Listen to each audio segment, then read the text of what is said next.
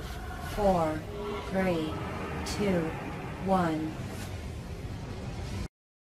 Iraqi Kurds vote in referendum on independence from Baghdad. Irbil. Iraq, AP. Iraqi Kurds were casting ballots on Monday in Iraq's Kurdish region and disputed territories on whether to support independence from Baghdad in a historic but non-binding vote that has raised regional tensions and fears of instability. Kurdish region and disputed territories on whether to support independence from Baghdad in a historic but non-binding vote that has raised regional tensions and fears of instability. More than 3 million people are expected to vote across the 3 provinces that make up the Kurdish Autonomous Region, as well as residents in disputed territories, areas claimed by both Baghdad and the Kurds, including the oil-rich city of Kirkuk, according to the independent high election vote across the 3 provinces that make up the Kurdish Autonomous Region, as well as residents in disputed territories, areas claimed by both Baghdad and the Kurds, including the oil-rich city of Kirkuk, according to the Independent High Elections and Referendum Commission, the body overseeing the vote. Lines began forming early in the day at polling stations across Irbil, the Kurdish regional capital. Tahsin Karim was one of the first, according to the Independent High Elections and Referendum Commission, the body overseeing the vote. Lines began forming early in the day at polling stations across Irbil, the Kurdish regional capital. Tahsin Karim was one of the first people to vote in his Irbil neighborhood. "Today we came here to vote in the referendum for the independence of Kurdistan," he said. "We hope that we can achieve independence." The Kurdish region's president, Masoud Barzani, people to vote in his Irbil neighborhood. "Today we came here to vote in the referendum for the independence of Kurdistan," he said. "We hope that we can achieve independence." The Kurdish region's president, Masoud Barzani, also voted early on Monday morning at a polling station packed with journalists and cameras. At a press conference in Irbil on the eve of the referendum, Barzani said he believed the vote would be peaceful, though he acknowledged that the path to independence would be risky. "We are ready to pay any price for our independence," he said. The referendum is being carried out despite mounting opposition. At a press conference in Irbil on the eve of the referendum, Barzani said he believed the vote would be peaceful, though he acknowledged that the path to independence would be risky. "We are ready to pay any price for our independence," he said. The referendum is being carried out despite mounting opposition from Baghdad and the international community.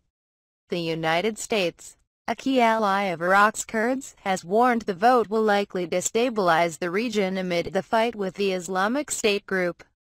The Iraqi central government has also come out strongly against the referendum, demanding on Sunday that Baghdad and the international community. The United States, a key ally of Iraq's Kurds, has warned the vote will likely destabilize the region amid the fight with the Islamic State group. The Iraqi central government has also come out strongly against the referendum, demanding on Sunday that all airports and borders crossings in the Kurdish region be handed back to federal government control. In a televised address from Baghdad on Sunday night, Iraqi Prime Minister Haider al-Abadi said that the referendum is unconstitutional.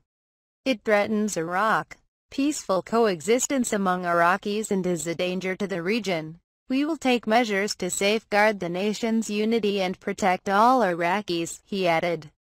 In a strongly worded statement, Turkey said on Monday that it doesn't recognize the referendum and declared its results would be null and void. Turkey's foreign ministry called on the international community and especially regional countries not to recognize the vote either and urged Iraqi Kurdish leaders to abandon utopic goals, accusing them of endangering peace and stability for Iraq and the whole region.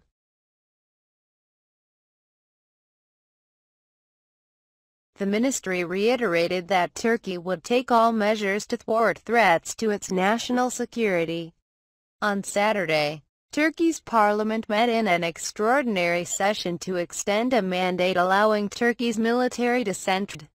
In a strongly worded statement, Turkey said on Monday that it doesn't recognize the referendum and declared its results would be null and void. Turkey's foreign ministry called on the international community and especially regional countries not to recognize the vote either and urged Iraqi Kurdish leaders to abandon utopic goals, accusing them of endangering peace and stability for Iraq and the whole region.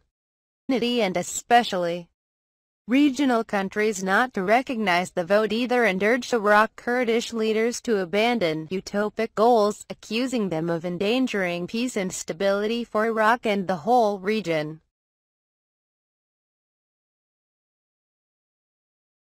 The ministry reiterated that Turkey would take all measures to thwart threats to its national security. On Saturday, Turkey's parliament met in an extraordinary session to extend a mandate allowing Turkey's military to send troops over its southern border if developments in Iraq and Syria are perceived as national security threats. Initial results from the poll are expected on Friday. On Saturday, Turkey's parliament met in an extraordinary session to extend a mandate allowing Turkey's military to send troops over its southern border if developments in Iraq and Syria are perceived as national security threats. Initial results from the poll are expected on Tuesday, with the official results to be announced later in the week. At his press conference, Barzani also said that while the referendum will be the first step in a long process to negotiate independence, the region's partnership with the Iraqi central government in Baghdad is over.